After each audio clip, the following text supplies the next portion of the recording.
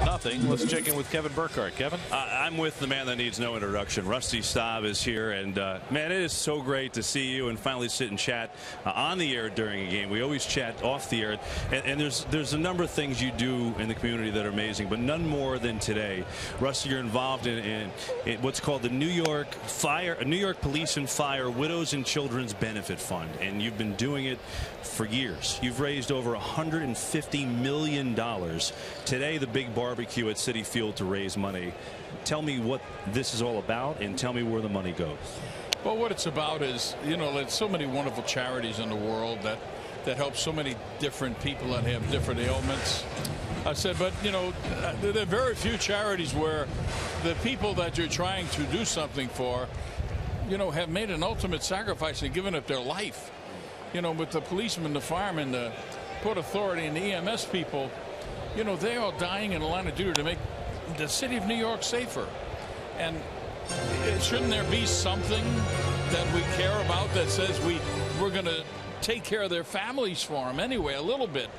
As much as we give them all this money that everybody talks about, I'm telling you, the fact that we don't ever forget the fact that they lost their husband and two of them their wives. We have not forgotten. To come out here and all these families get together today, this is the 30th picnic. Wow. There were 4 generations of people here at this picnic that came over and said to me, hello. In fact, one of them, the grandmother had died a year ago, and the other 3, you had the daughter, the granddaughter, and the great-granddaughter.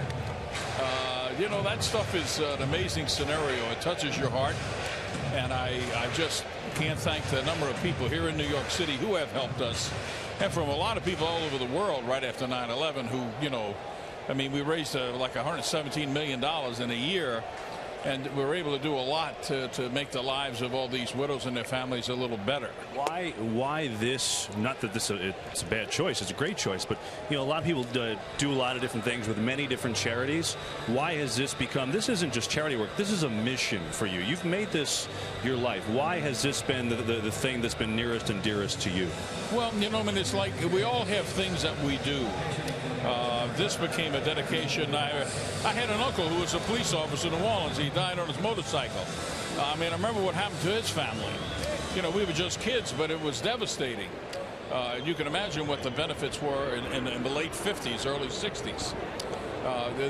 It's come a long way. And the fact that, so many people have understood now that there really is kind of an obligation to do something for these families.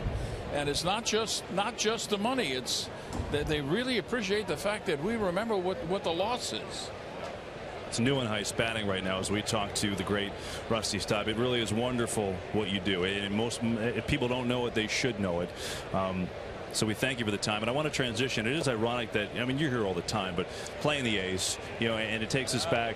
It takes us back to '73, and against the Reds, you crash into the wall, you separate your shoulder, you miss the final game of that series, and people think, okay, well, Rusty was obviously had an amazing year, and he helped get us here, and then somehow with one arm, you go out and hit, what'd you hit, 473 in the World Series. Will you please tell me how you managed to get through that and play as well as you did?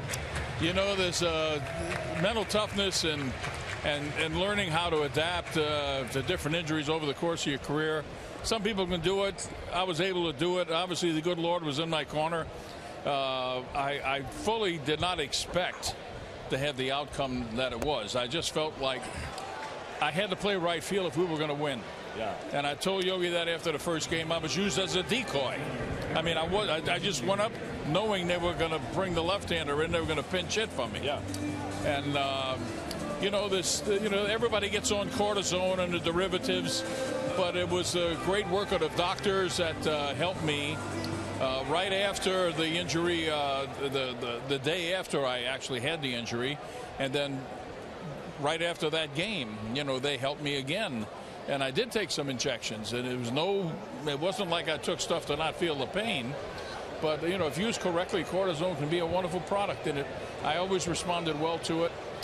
Somehow, I was able to find a way to tuck this right elbow on my stomach and not let it extend, because You know, it was, I couldn't throw a lick. I mean, we kept telling everybody I have one throw. Yeah, one. I could have thrown it a hop, step, and a jump.